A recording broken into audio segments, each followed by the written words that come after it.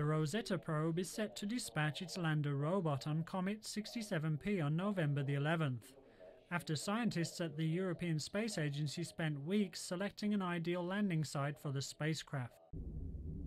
The Rosetta probe was launched in 2004.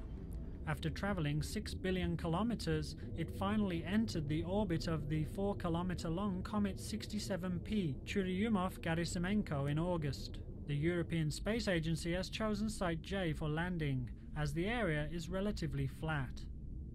On November 11th, the Rosetta will deploy the Philae lander around 10 kilometres away from the comet's surface.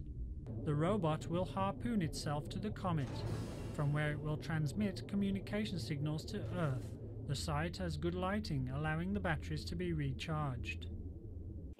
Researchers estimate the chances of a trouble-free landing are between 70 and 75%. While a successful landing will enable the robot to collect valuable in-situ information about the comet, the Rosetta probe's entrance into the comet's orbit means that the mission has largely been accomplished.